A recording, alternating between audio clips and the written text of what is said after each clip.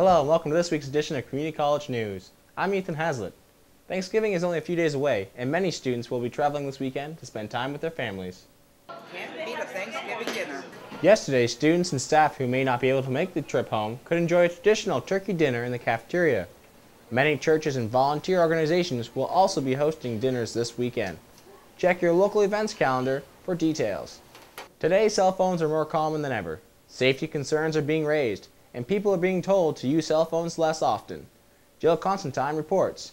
Health Canada reports that cell phones could be dangerous. A recent study suggests they may cause cancer. Hello?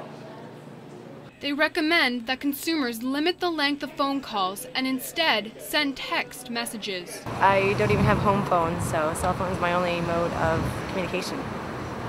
I'm self-employed and I use a cell phone all day, every day, but I keep my questions and time on it quite short. I need my cell phone. Cell phones emit non-ionizing radiation. The International Agency for Research on Cancer recently classified this type as possibly carcinogenic. The number of cell phone users in Canada has grown to more than 24 million since 1987. Despite the warnings, some people won't change their habits. You're going to get brain cancer whether you use a cell phone or you don't use a cell phone. If it's in your body, you're going to get it. It depends on your cells. I don't really think it has anything to do with cell phones, to be honest with you. Health Canada reminds consumers that the scientific evidence is far from conclusive. They say more research is needed. In Woodstock, Jill Constantine, Community College News. Chronic diseases like cancer and diabetes now account for 6 out of 9 deaths in the world. Here in New Brunswick, nearly 25% of the population have some form of chronic disease. Mike Trusiak reports on how communities and the government are trying to combat these global killers. There is dancing, massaging, and more dancing. The Wellness Kickoff event held in Woodstock this week was aimed at increasing awareness about several health issues, including obesity, smoking, and mental health. I think they were probably a little lost. Kathy Sherwood-Orson has worked in mental health counseling for 17 years. She says the public still has not grasped the idea of personal wellness. I think they need to get the idea of what wellness means, because it's not just about being on a diet or exercising. It's about learning to care for yourself, like our ambassador said. It's about learning that it's all around. Taking good care of yourself, getting enough sleep, eating enough, being confident and connected to your community. It's about wellness. It's all around. Some health concerns are a personal responsibility, but people seeking psychiatric help for mental illnesses might be waiting over 6 months to see a psychiatrist. Premier David Alward says the government does have a plan to address the long wait times for mental health. The first investments this year are in the neighborhood of $1 million, and we're working with communities and the mental health organizations within communities to help us develop the strategies that people are going to need as we go forward.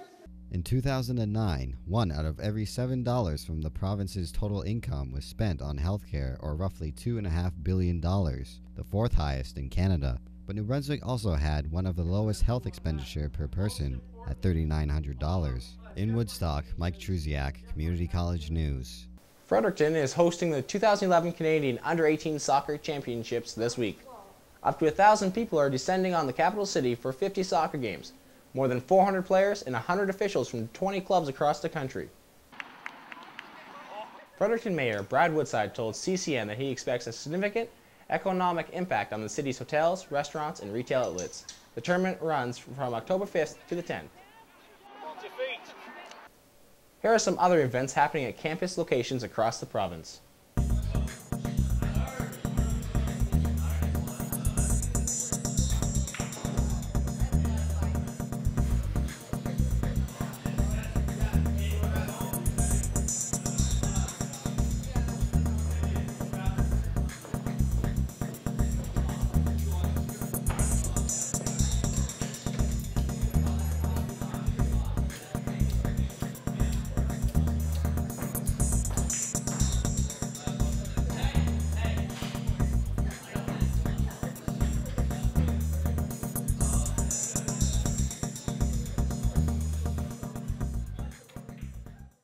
Tech innovator and co-founder of Apple, Steve Jobs, passed away on Wednesday.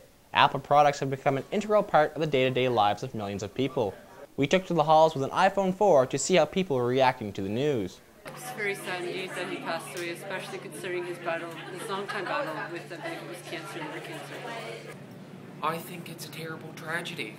Not many people realize, but a lot of the technology we rely on a daily basis was actually originally developed or thought of by him. It's a real surprise because he's made such an impact on the technological world, but an even greater impact on the world at large because of, everybody I know has an iPhone or a Mac computer or some sort of software developed by Steve Jobs.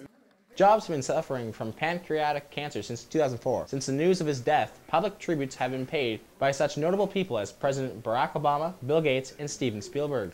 A group concerned with climate change in Carleton County is frustrated. A public meeting they organized earlier this week was met with little interest. Reporter Kyle DuPont was one of the few to attend. We're from Fallsbrook Center.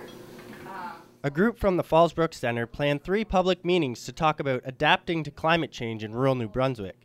10 people showed up for the first meeting and most were from their organization. This concerns organizer Emily Shapiro. This is an issue that I think we're tackling more and more. We brought up the disconnect with reality. I think we spend a lot of time on the computer. We spend a lot of time in front of the television. We spoke with some students who didn't attend the meeting and they said they were concerned about climate change. All I know is it's getting hotter and hotter.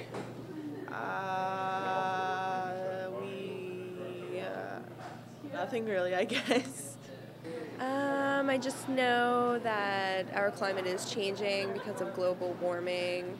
Shapiro believes that youth are not engaging in the discussion about climate change. She says that they view it as such a huge problem that it is hard to play a viable, active role in the solution. But it also seems like a problem that maybe doesn't affect us or doesn't relate to our daily lives. The environmental group remains optimistic and will hold another public meeting in December. They hope for more involvement from the community. In Woodstock, Kyle DuPont, Community College News. Student representative councils at some campuses met for the first time this week, including here at NBCC Woodstock. Councils across the province are seeking student volunteers. Social events, sports, and recycling are some of the committees that are looking for new members. Anyone interested in helping out should contact their campus's SRC coordinator. As we head into the cold and flu season, stopping the spread of germs is increasingly important. We talked to Linda Tricarton, a health coordinator at NBCC Woodstock, about the most effective way to wash your hands. I'm going to demonstrate the proper technique for hand washing. Hand washing is the most vital step in preventing infection. So we're going to start with turning on warm water, not hot, a comfortable temperature. Going to moisten your hands. Remove any jewelry or watches or push your watch up. You're going to get your soap. Lather.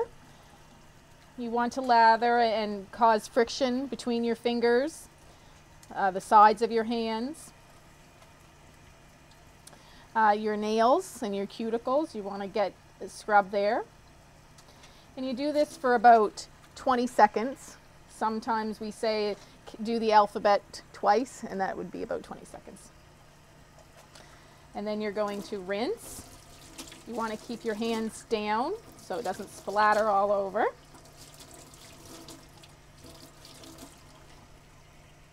And you will have your paper towel or cloth. Take an extra one to have. You're going to dry your hands. This also creates friction to help get rid of any germs between your fingers. And you're going to toss that, and you're going to turn your tap off with a clean cloth, and you're all done. Living with other people when you have severe allergies can sometimes lead to problems. Unfortunately, the people around you are not always considerate of your needs. In this editorial, Jocelyn Turner talks about how to keep your kitchen allergy friendly. Hey, is that true? You may expect sitting down to a home-cooked meal to be a relaxing time, But for people with allergies, it may be a call to arms, a time to have your EpiPen ready to charge. A roommate could be cooking a meal and not realize they could make someone sick, or worse. I'd like not to die. It's not uncommon for students living together to be unaware of likes, dislikes, and even allergies. To become a more courteous roommate, there are a few things you can do. Ugh. Clean up after themselves, you know, not offer me food with garlic in it.